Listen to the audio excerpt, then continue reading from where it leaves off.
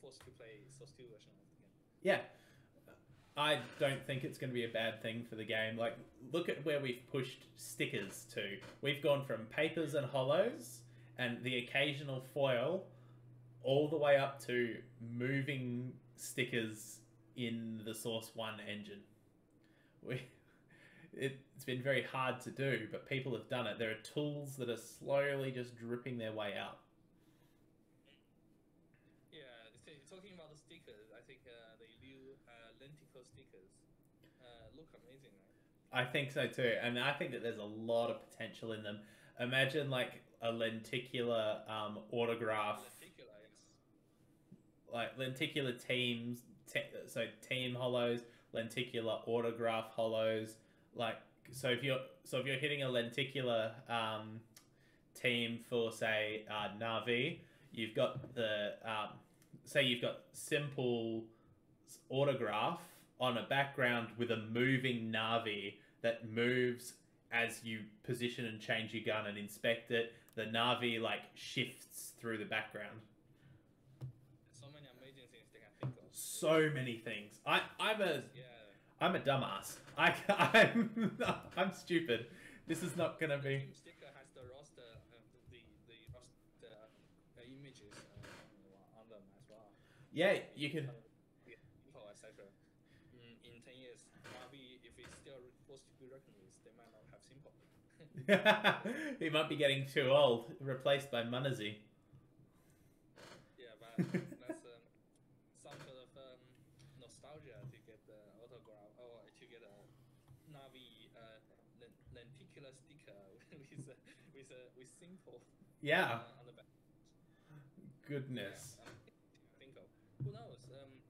People's imaginations are always always more creative than what you think. Well, the Valve workshop is a great example. So we get sometimes when these workshop artists they have a passion for the game and Yeah.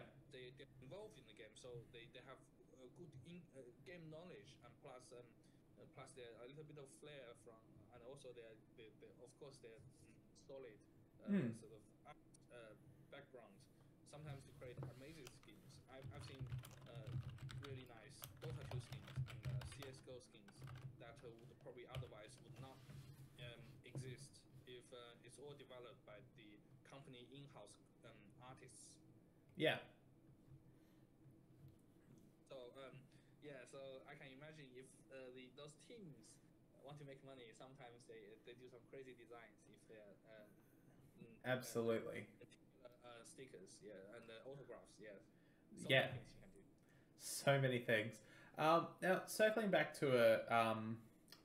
Yeah. to a more at home topic, when you're buying for something like a major, say when you yourself are purchasing, how many hours a day would you dedicate to this?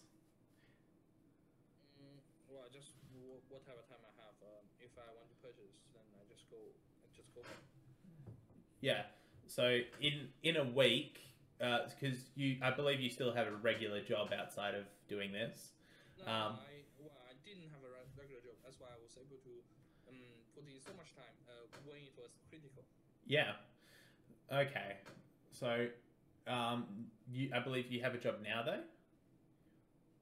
Not yet. Not yet. So you're still doing this full time. How many hours? So I have. I'm not doing it full time now. I'm just. okay. Yeah, I will go look out for. Or I'll go look for a job. So Okay. I will probably land on the kind of job I want to do. Yeah.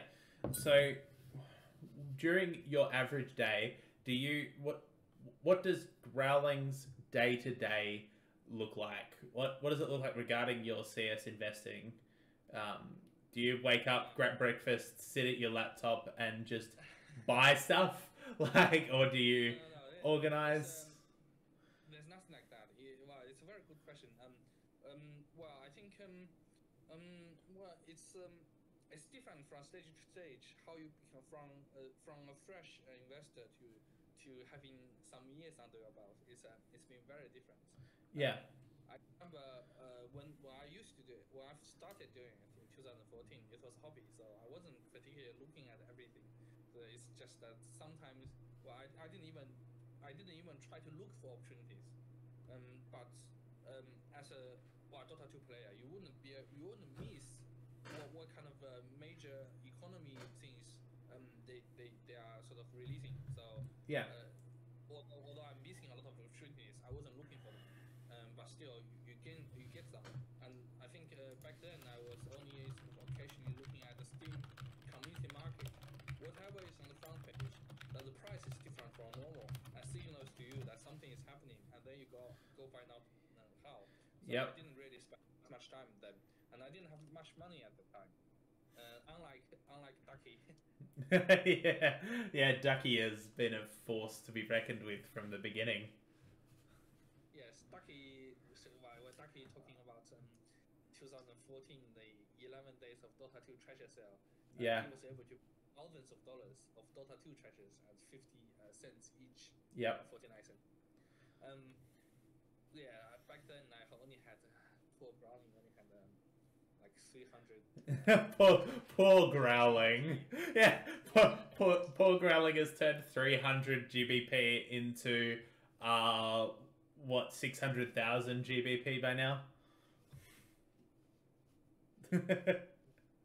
Yeah, something. Yeah, if you can't. Yeah, this market value is too good to be true. I know. Imagine telling any regular investor into stocks that you've turned $300 into 600,000, and that it's legit. Well, it's different though. It is. Because if you think about it, I think well, with CS:GO, there are a lot of mundane tasks you have to do. That's why probably the people in finance they don't want to work on it. Yeah. Well, for them, buying and selling is easy. Yeah. You have to do a lot of work. You have to do a lot of research on what is the right what growth price to buy in. Yep. Like that. So, yeah. So and also if you imagine some people who is a bit wealthier, they're not very wealthy. They have a few million pounds, or they have tens of millions, or even billionaires. They wouldn't work this many hours to just to get this little bit of money. For them, 5% a year is good enough. I love that the scale still changes so much. There are lots of people that look at you as this incredibly successful investor, this person who's made an insane life-changing amount of money, and then yourself, Ducky, a few others look at it as, all right, cool, here's my stepping stone. What's next? Where's my million GBP? Where's my 10 million GBP? Well, like it is the power of compounding, I think. Yeah.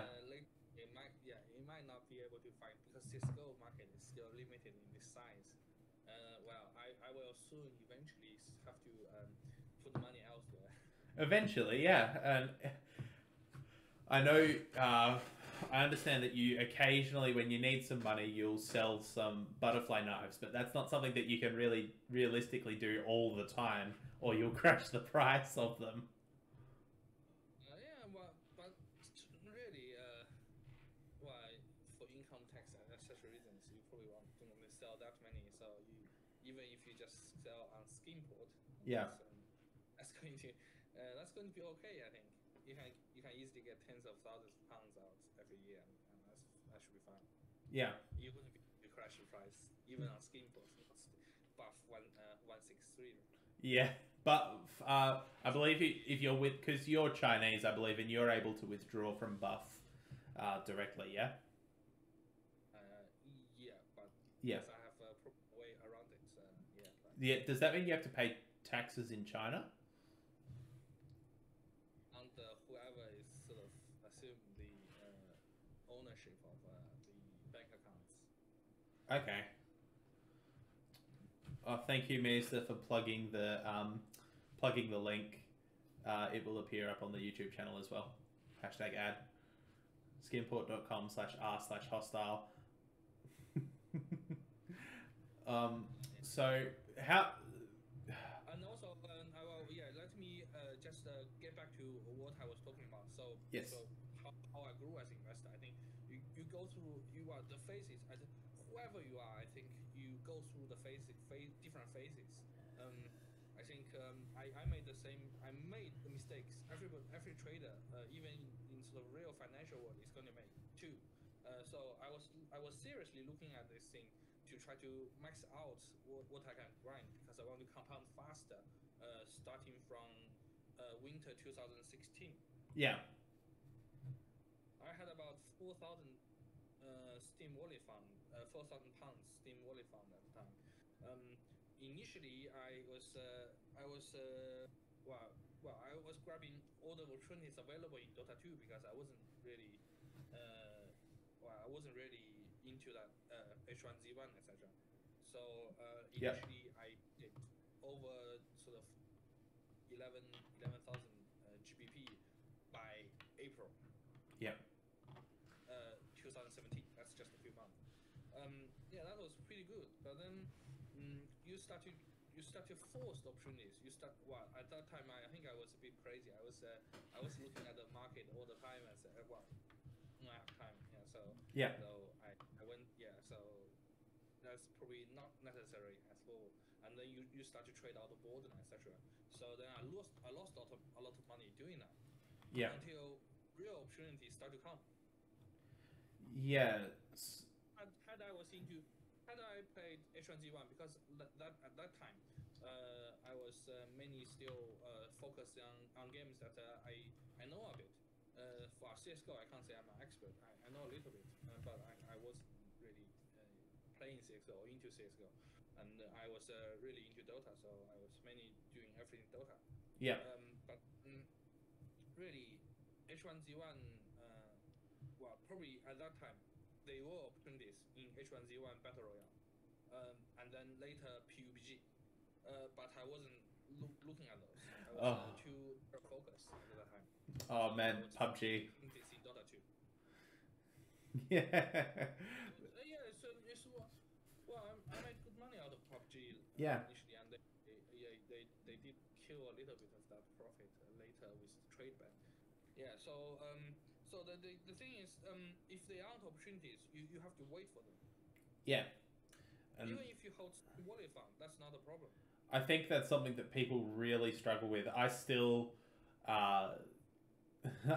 struggle like looking at wallet funds sometimes where I see them and I'm like, I want to spend it. I want to not have it sat here when that's not necessarily the best thing to do with the money. I will go, oh, do I want to just buy another 500 Stockholm capsules? No, I have to stop myself.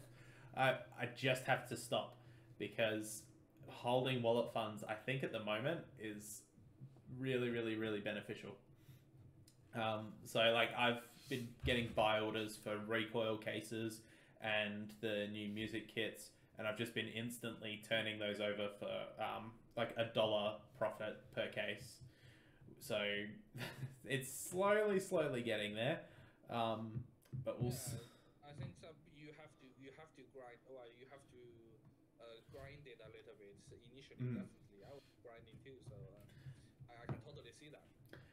Yeah. And also, I wasn't. Yeah, I'm trying to get. I used to try to snipe things on the market, and that takes a lot of time. It does. But I didn't do that for long though, because initially I set myself the goal that I want to get the money from investing, not trying to. I knew how you can sort of earn, because you used to be able to flip even CS:GO keys. You can buy them and sell them on it wasn't buff at the time on the Chinese thing, the Chinese website. Then you probably earn a sort of 2 cent cash every time, and then I wasn't trying to do that. Yeah, you'd have to almost automate that, which is dangerous. No, you didn't have to automate that, but it takes a lot of time, and then also the people are not taking a risk with those investing. They just they're just doing it Yeah. like a like a like a job, like a very mundane, nothing you can learn from them, that sort of thing. Yeah. Well, I had only a few £1,000s. That was probably I can probably grow the money faster by doing that, but then I just didn't want to do that. Yeah. I mean, fair enough. It looks like you've made the right decision by not doing that. I'm So, yeah. I'm trying to see if I can do some flips to end up with 3 accounts with max. I eventually would like 3 accounts with max wallet to buy into something, a few large positions, but it's going to take time. Like maybe max market on. Also, you have a day job, so you don't I do. necessarily. If you had a rate, it doesn't really. You don't necessarily have to do this sort of flipping. Just save a bit of money, put into the investing. That is also fine. Yeah, and that's what I try and do. Basically every paycheck, I put a little bit. I'll put say $100, $200, buy a skin, and sell it for balance basically. And so everyone goes to that stage though. I think you are probably a bit eager to get on it, and so you kind of you invested 2,000 capsules into Antwerp. It's not too bad though. Yeah, I think I wanted to hold back on Antwerp because I went really deep into Stockholm, really deep, and I looked at how Antwerp was going and just looked at it as I viewed it as a much higher risk, and it seems my decision on that paid off. Having a little bit for diversity's sake, which I have sold. I sold all my contenders autos for 2-3 cents profit, and I've got random hollows. The auto. Are you talking about Antwerp? Yes. For Antwerp, I sold a lot for 2-3 cents profit, which I was happy with. Stockholm, I'm still holding the majority of that. Why are you planning to sell your Stockholm now? I probably won't sell my Stockholm for a while. I might sell some in a year, because a year's not that long, but the supply isn't that great. So I'm happy to sit on that one for another year, and then I'll probably sell half. Yeah, I can see the point of holding, and I can also see the argument of not holding. Yeah. So yeah, well, I think both you and I know there's a channel called the Magical the Gathering, channel called Alpha Investments. Yes, Alpha Investments. Like what Rudy in Alpha Investments saying, you get different kinds of risk when you are buying fresh capsules from the majors. Just like this time you buy Antwerp capsules. It's a bit like buying newly released, new release boxes. End of what they call new booster boxes. Yes, absolutely the same. Yeah. So if you are gambling on something that's probably going out to print for them soon. For us, it's the major is gone. The sale probably is going to end. So we buy those capsules. You gamble on new stuff. Sometimes you get something like Stockholm, you earn a lot of money. Sometimes you get some losses. And so it takes a while to make that money. But that's something that we've learnt from Alpha Investments, is that when you're not investing in the stickers, but investing in the capsules, it's like investing in single cards versus boxes. The older the boxes get, the higher the more differential they get from the value of the items inside. Like say an Urza's Saga box is $10,000, but the expected value is like $2,500–3,000. Like Krakow capsules are $40 Australian, but their expected value is about 20. That's not too bad though. Yeah. Well, I think with the capsules, the thing is you can't really, once you unbox, you can't really put it back again. That same as a booster box. That's why the comparisons is made. The individual stickers will probably not go up. There'll be some that go up a lot more, but the majority of them won't go up as much as the capsule will.